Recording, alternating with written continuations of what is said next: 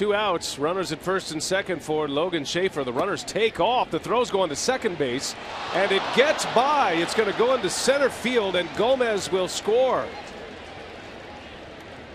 Descalso just booted a throw from Cruz, and that leads to a run. So it's a double steal, and a run scores on an error, and the Brewers have the lead first tonight. There's that aggressive base running style, a couple of stolen bases, and you're right, that was a pretty good throw by Cruz. And for some reason, Descalso just not able to handle it. Good pitch to throw on. Let's check out the throw. Descalso's got to grab that one.